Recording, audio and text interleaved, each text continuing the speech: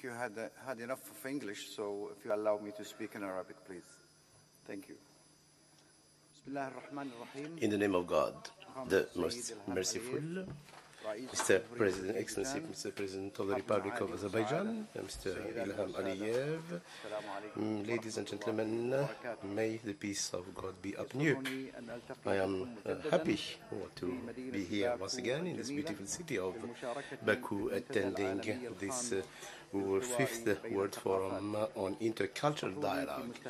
May I first to thank His Excellency Mr. Ilham Aliyev, President of the Republic of Azerbaijan, and to the government of this country for the generous invitation to this meeting and for the effective role in strengthening cultural and civilizational dialogue between the West and Islam. And I would like also in this respect to thank all those who actively participate. Excellency, ladies and gentlemen, the forum of this year is based on the theme of working together against discrimination, inequality and violent conflict. I would like, therefore, to seize this moment to strengthen the need to further the dialogue culturally in order for humanity to reach common goals and build on common ground, away from discrimination, xenophobia, and any other form of extremism. Today, the world is seeing all sorts of discrimination and extreme behaviors and activities, and this has consequences of a tremendous size and volume on all of us, on cultures, civilizations and societies. Racial discrimination, religious discrimination and conflict has exacerbated these interactions, and it is indeed sad to see these worsening of situations. This can be witnessed by the acts of killings as what happened in New Zealand with the killing of 50 people in mosque, and as well as more than 250 people killed in Sri Lanka in churches. Indeed, terrorism has no religion, no race, no nationality. This is the consequence of behaviors of very narrow views, and these are different two faces of the same coin, actually. Therefore, they fight each other, they kill each other, and they exacerbate a discourse of hate and exclusion, which again pushes towards further conflict and to the exacerbation of violence.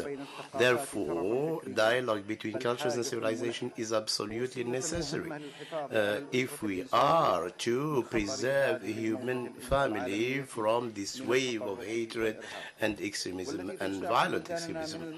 Therefore, all our countries from the east to the west need to interact, and the Organization of Islamic Cooperation has been working on this for quite a while, interacting with all other organizations and countries that are members of the organizations in order to establish cultural dialogue, in order to strengthen understanding between civilizations and religions.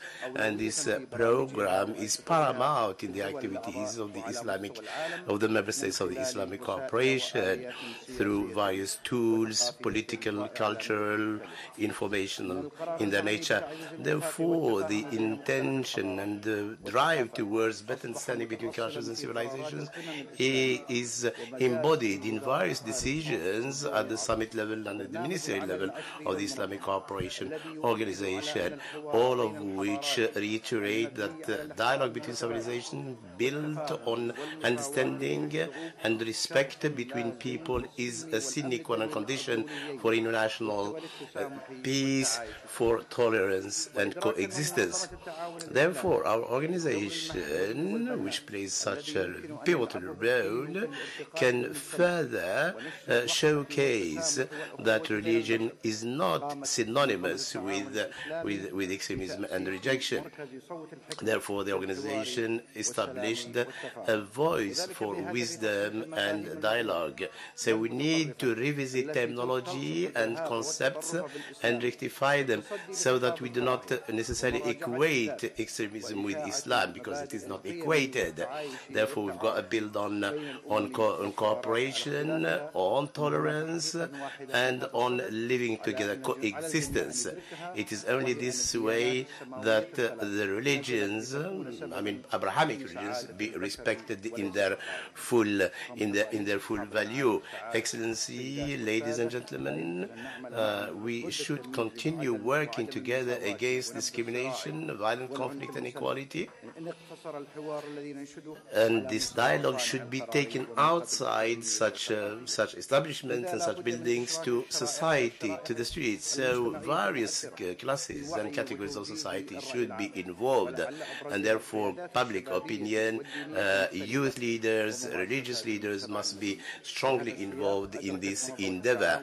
Therefore, our organization reiterates the need to interact and cooperate with decision makers so that we'll have better societies, more tolerant societies, and societies which are built on a sense of coexistence and happy living together. Strengthening cooperation and relations between Muslims and non-Muslims in Southeast Asia through the King Abdulaziz dialogue, all things which led to the organization of a workshop in Thailand, in Bangkok, in December 2017, at which several partners and religious leaders and youth leaders participated and attended, as well as government representatives, in order to together understand the challenges that are faced by these societies. Also in Central Africa, which is where a lot of conflicts are also registered, our organization played a role in convincing religious and youth leaders and government leaders to organize elections. The organization also asked for another dialogue process which has been organized in 2014. In this wake, the King Fahd Center for Dialogue held in Senegal another forum on dialogue between religions, working together with the National Committee for the Democratic Process, as well as for the religious network, which all led to the establishment of peace in Central African Republic.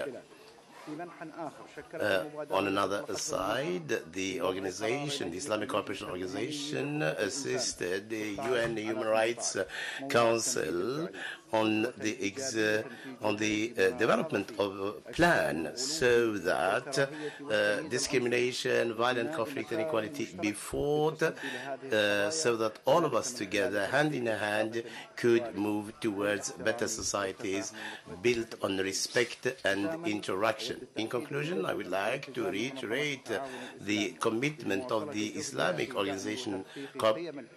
Cooperation Organization, its commitment to further strengthen dialogue and interaction with all regions, between all regions and all civilizations within the world trend and program plan for this purpose. And I would like to, therefore, to thank you and to wish the most successful proceedings to this 5th World Forum on Intercultural Dialogue.